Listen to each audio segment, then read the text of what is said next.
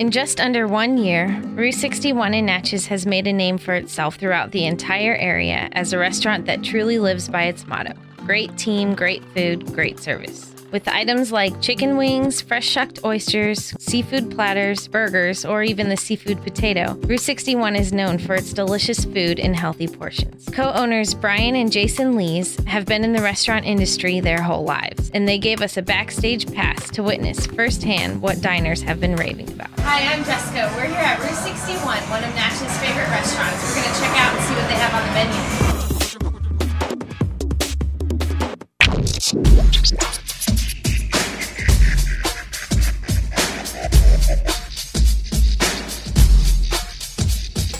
So here I am with Jason Lees, co-owner of Roux 61, and today we're making up some steaks. What do we have? Today we have wagyu beef, New York strip. New York strip is considered the steak connoisseur's cut. Wagyu beef is a special breed of cattle that's bred to produce intense marbling. This beef right here is a local beef which is grown in Louisiana. All we're going to do is just put a little salt and pepper and take them over to the broiler.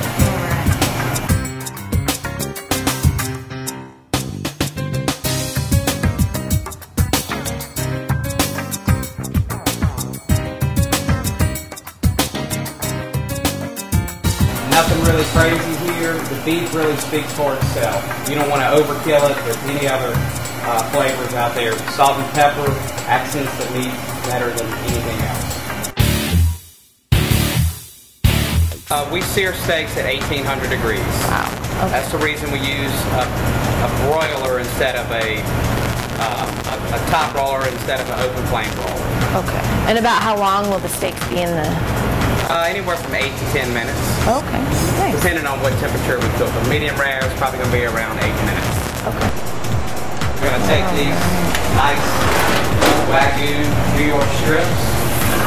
And you oiled the grill pan. On the grill. Nice. And they just sit in there and cook. That's it. Nice. See them starting to work really nice. I'm just going to rotate these. Got our one direction of grill marks there. It almost looks like the salt is making like a crust on the steak. That's great.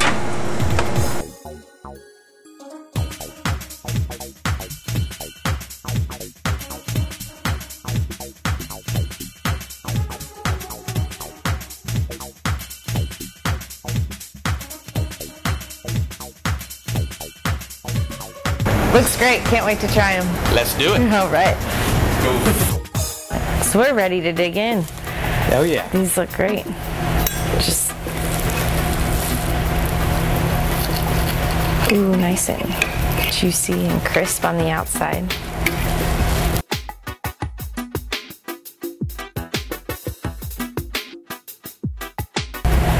That one's going to be a little bit more rare than this one. Okay. So if you can't handle that.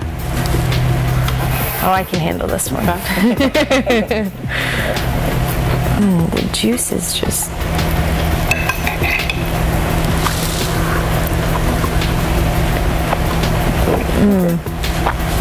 Good? Mm-hmm. That intense flavor is from the heavily marbling that we talked about earlier with the Wagyu beef. Just gives it that juice and wow, that's great. Just a little bit of, cooked around the side, but wonderful steak. Good, thank you.